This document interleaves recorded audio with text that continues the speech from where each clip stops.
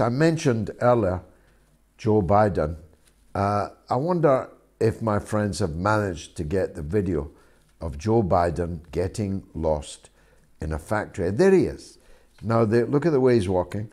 They've told him, they've painted blue arrows. He's about to walk off to the right.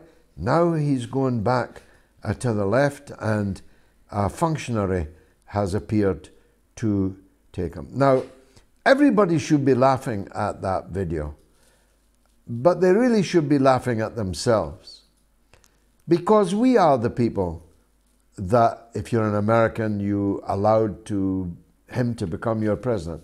If you're a European, you've allowed him to give your country orders, even orders that might well take you over the cliff into nuclear catastrophe. Now, you know, if he was Kirk Douglas or even Burt Lancaster, if he was Sean Connery, if he was Jack Kennedy, you could understand why people might want to follow him.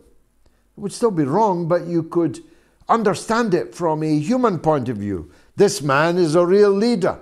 Let's follow him. But you saw him there on that video, and you're still following him. You're allowing him to lead you into catastrophe.